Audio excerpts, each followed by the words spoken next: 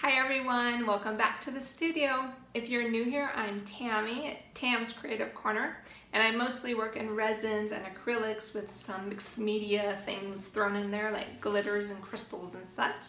And today will be no different. I'm going to do an acrylic feather string pole. I'm going to put some glitter on it, and then I'm going to clear coat it with a beautiful Pebeo Crystal Bio resin.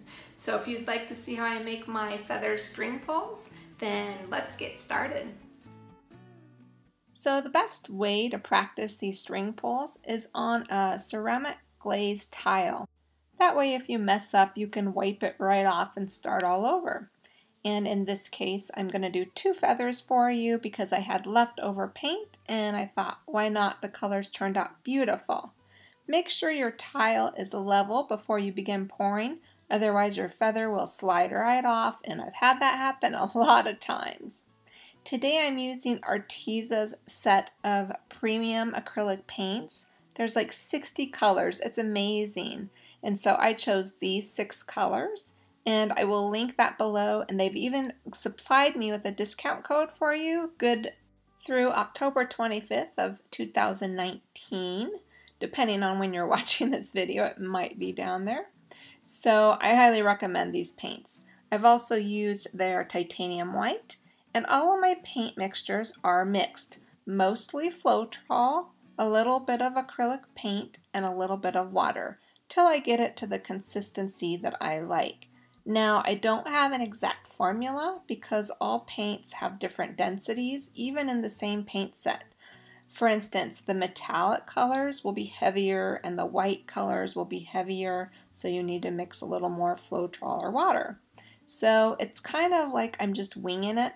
I haven't got an exact formula down for you, but this is where you can experiment and play with your paints until you get them to the consistency you like.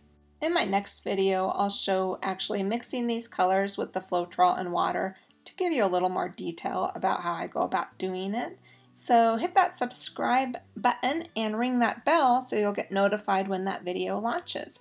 After I torch out all the bubbles in my paint, I use a piece of yarn for my string pole, and then I'm going to pour my paints actually in 2 different areas, so I have 2 of the same color palette. You just can't see it yet, but I'll move the camera and you'll be able to see it in a minute. And I just pour them in a variation that I think might look good combined next to each other in my string pole. And again, this takes a lot of experimenting and trial and error. So here you can see the 2 pours I made. I just lay my yarn in, I double it over. I'm sorry, my hands are blocking your view. I should have set up a second angle for you. And then I lay my string down and pull out to the right, swooping a little to create that feather.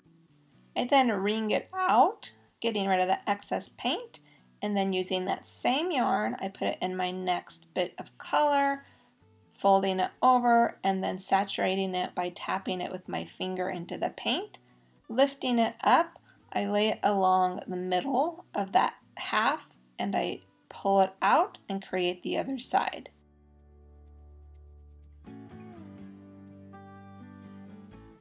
And then I dip my string back into the paint in no particular order, and I saturate it again, and this is going to become the center quill of the feather. And then I like to go a step further and take just the tip of my yarn and create those little wispy feather bits that you see on a feather. It just makes it a little more natural and interesting looking. And there you have feather number 1. Since I have extra paint, I'm going to move on and create a second tile with a second feather using the same paints and colors. So I go ahead and I pour my white mixture over the tile, and then I torch those bubbles out using my little culinary torch before moving on and recreating my paints.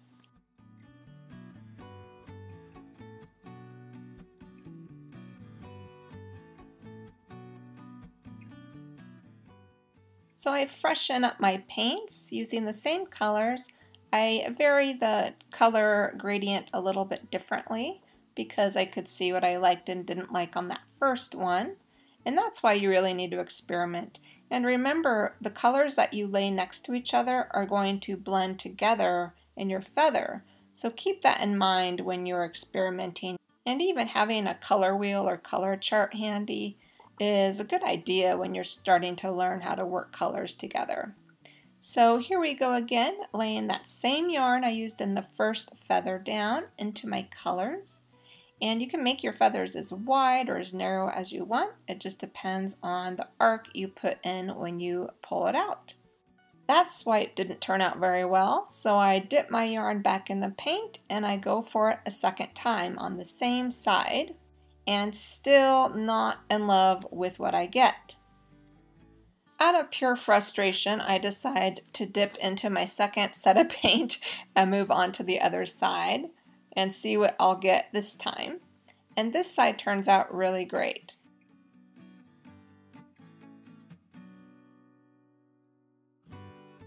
Some days they turn out just great on the first swipe, and some days I wipe off 3 or 4 tiles before I get a feather that I think is good enough to move on and resin. So I take my yarn and I dip it in that paint, and again I go for it, and the third time's the charm, and I have a well-balanced feather and I like the colors. Now that I'm happy with the sides of my feather, I'm gonna go ahead and create the quill running down the center, just like we did before. And then I'll go on and add some of the little wispy bits at the bottom of the feather to make it more realistic and give it a little more interest. And it looks really pretty when you add the glitter.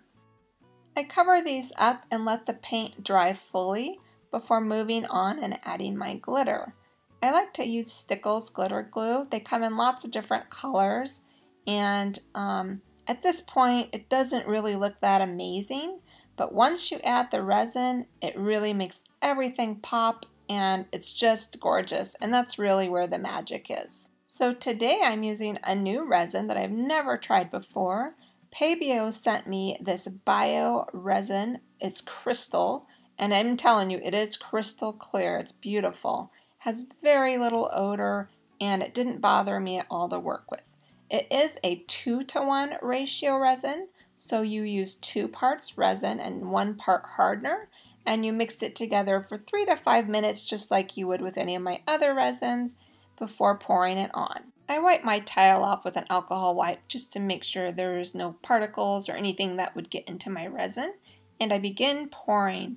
And this is where you see all of that color and sparkle underneath transform and just come to life. It's amazing, and it does feel like I'm creating something magical when I pour resin on these.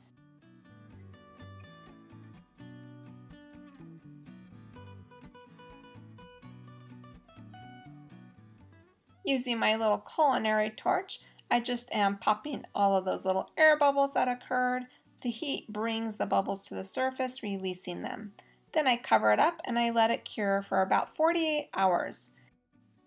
Now that my resin's cured, I need to remove the tape that I put on the back along with all of those resin drips. You can use a heat gun or your torch. Just be really careful not to burn yourself, please.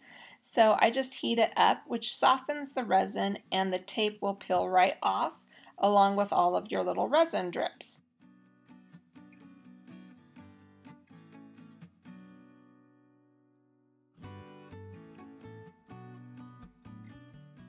You can do different things with the back of your tiles. You can spray paint them, you can add felt or cork as a backing, but I like to put mine in a little frame. And these frames can either be used to hang or as a trivet. I use them as a small hangable art piece.